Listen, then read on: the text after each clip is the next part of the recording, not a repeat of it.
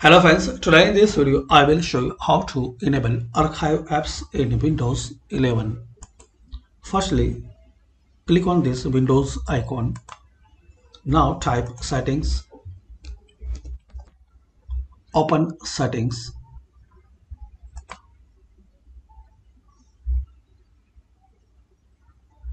Now in here click on apps in this left side panel. Now click on advanced app settings. Here is the option in third one, archive apps, save storage space and internet bandwidth by archiving apps automatically.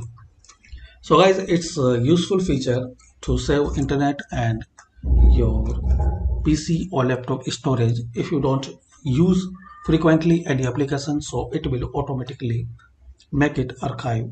So to enable and turn on, just on this option. That's it. Now close it and restart your PC. So hopefully guys, by these simple and easy steps we can enable archive apps in Windows 11.